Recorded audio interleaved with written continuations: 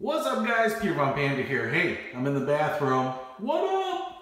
And I want to show you this shower door in case you're looking to replace the shower door. So here's my experience. I've been using this and I thought I'd give you some tips on it and kind of my reality check in terms of value. I ordered a shower door on Amazon, and the reason I did that was I was actually looking at replacing kind of your standard plastic shower door here with a glass shower door. I wanted it frameless so that you didn't have to duck your head or anything to get into it like it did previously.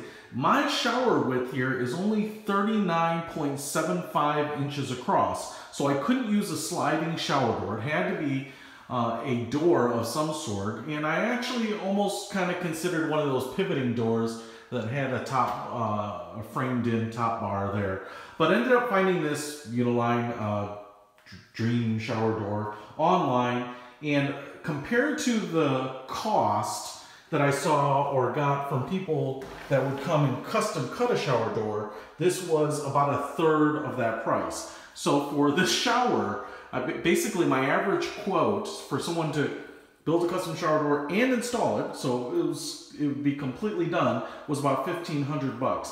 I got this one on Amazon for under $600 delivered. Now, it's not Prime, so I didn't get it in the 48 hours. It actually took about a week, about 9 days, but actually 2 of those days were because I actually delayed the delivery because you actually had to be home to receive it. So I got it via FedEx Freight, and they deliver kind of in a time window, which ends up being at the later end of the time window. But just wanted to give you a quick tour of it because for 600 bucks, me and a buddy put it in, and so I've got a little bit of insight into what to expect. Now, first of all, the door is true glass, and it's pretty impressive, and it's pretty heavy. Even carrying the glass doors in here, you had to really do it with 2 people. So you actually have 2 fairly big glass panels.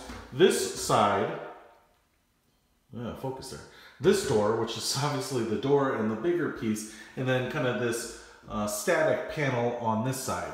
You can also mount and install it any way you want. So I could have put the door over here and that spacer over there, but I was kind of convinced to do it this way so it wouldn't interfere with my bathroom door. Although one of my considerations here is when I open a shower door and go into the shower and grab the handle, I kind of like being able to be right up against the wall so that I don't get soaked with cold water. And so I kind of wanted the door here, and I personally like that, but you know, I ended up doing it this way, like I said, so you're not trapped in there if the bathroom door is open. So big, meaty glass on it. I was really impressed with that. There's a little bit of a beveled edge right there, so you don't have a sharp, edge on the door. This edge is relatively sharp, and as you can see, it's kind of, green. It does give just a little bit of tint, right? So the glass is just slightly tinted, but it's obviously very clear. And then this piece of glass is effectively the same thing. So it's, it's just the same glass. Now, let me just talk about this side first, which is going to be an easier. You're going to want to kind of put this door in first, I think, and then put this one in. But you could do it either way, I suppose. This is the brushed or satin nickel. So you get this strip here, which is kind of a frame that screws into the wall, right? And you have to put this bad boy in. You have to put one down here on the ground as well, or on the bottom of the tub. And you have to drill some holes. So you're going to need a pretty decent drill and pretty decent drill bits, and do it pretty carefully so you don't break or shatter your tile. And then it does come with screws and little plastic anchors, and so you're going to have to put those in, and you screw them in, and I kind of, like tack welding, kind of screwed them in, slowly, and then until they all were in there so that I didn't have one pulling on the tile. I was really kind of paranoid about popping tile. This side obviously doesn't move and is mounted in a couple different places, so it's kind of more secure, more stable, I think.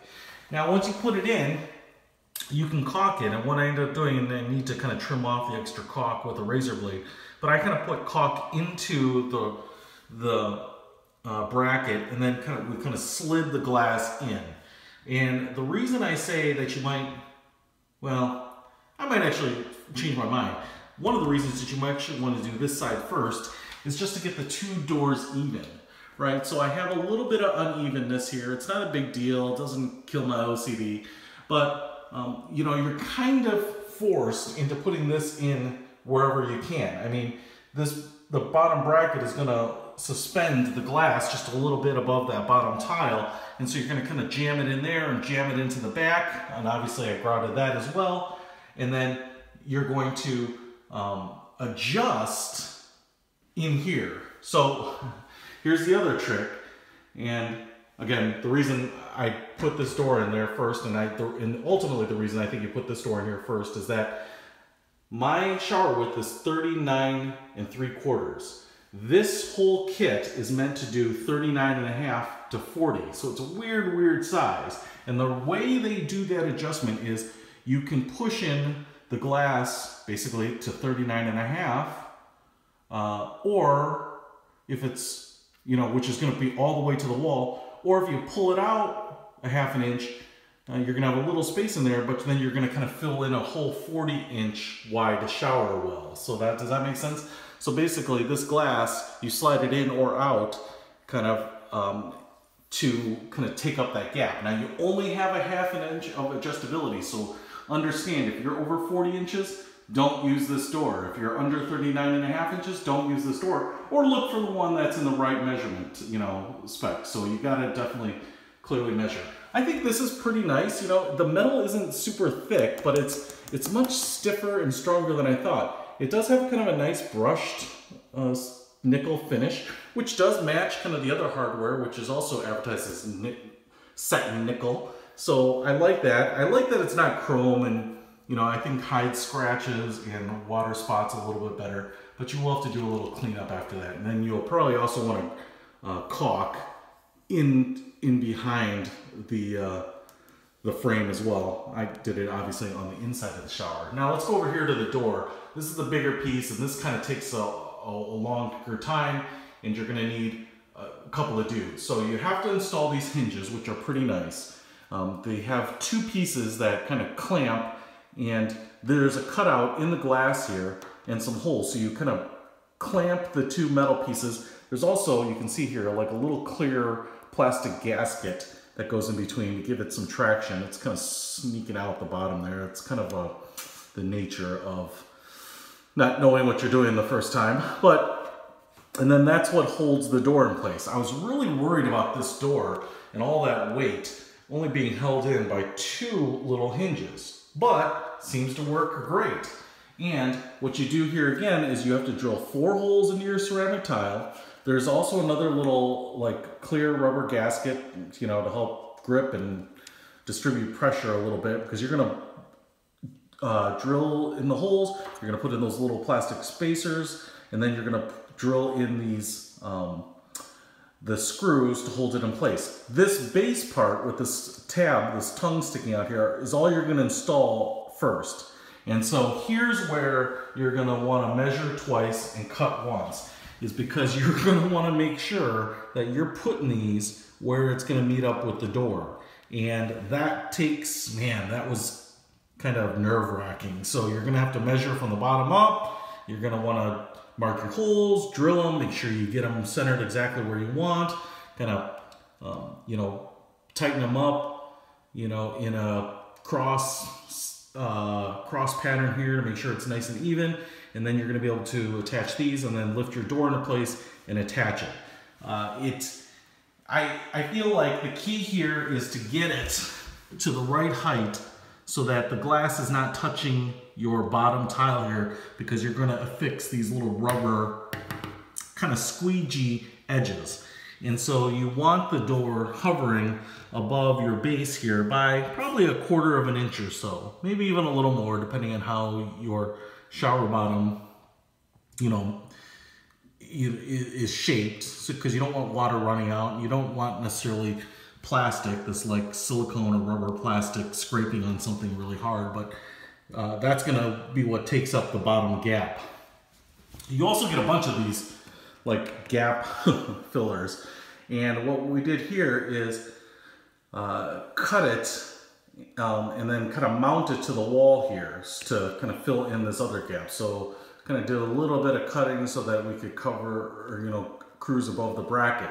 Now the door does swing in or out. It'll swing a full 180 degrees this way to this way. The way you control it and the way you decide which way you want the door is really this strip right here, which you put on the glass that's static, right? So you can just flip this upside down and put the flange on this side or this side, and then the door is obviously going to have a stop, right? So as I close the door here, it's not going to go any further than that. And this glass is what stops that and holds it into place. So obviously you're going to use this handle, which is kind of cleverly designed, on the pull side. You're going to put the big handle on the pull side. Now, you do get this little knob with a notch here, so if you're pulling it closed from the inside, you can do that. Or if you wanted your shower door to be open from the inside, I kind of would suggest having a large shower door. If you're going to have it open on the inside, you could have the handle here like that. Now, if you didn't put the strip in here, the door could swing a full 180 degrees, so it's kind of your choice. If you don't want this 1/4 inch gap in there, you may have water coming out of there. I have a shower door that's very similar to this, but I don't have this strip on there. And just kind of the way it's set up, you know, it doesn't splash out of there because the shower head is further back. The shower itself is larger, so it's kind of your choice whether to obviously put it in. But I set this up so the shower door opens from the outside. Now, that's gonna decide which side of the door you're gonna put the strip. So if I show you here, if I open this door, it's kind of levering away from that strip because of the way I've got the door opening outward. Obviously, if you were going to open it inward, you would put this on the other side of the glass. But with the way it is right now, I open this door and it doesn't interfere, right? And it just kind of creates a full, nice watertight seal. Now, I'm assuming these things are pretty durable, but they're easily replaceable. There's nothing gluing them on. They just kind of compression fit on there and kind of pinch the glass. But overall, I think the hardware looks great. You know, this brushed nickel feels good. It feels a little matte finished, and it doesn't show fingerprints as much, and it doesn't show water spots as much. And I just think it doesn't shine and, you know, reflect like chrome. And I think in a lot of ways, that's kind of what I wanted. You know, I just wanted to kind of matte things down a little bit, you know, but have still obviously the look of metal, which is going to be quite a bit more, you know, perceived value and luxury than the plastic that I had in before. And if you're going to finish everything off with satin or brushed and nickel finishes, then it kind of all just mentally ties together. So just wanted to show you this door. Like I said, $570-ish delivered to my house. But it does take, I don't know, you'd be quicker, but it took all day for me and a buddy to put this in. And we were taking our time, never having done one before, but I think it's pretty nice. Obviously a little bit of cleanup work to do still, but pretty impressed with it. So for 1/3 of the cost of a professional custom cut door, I think this looks really, really great. Better than I expected. Peter Von Panda, out.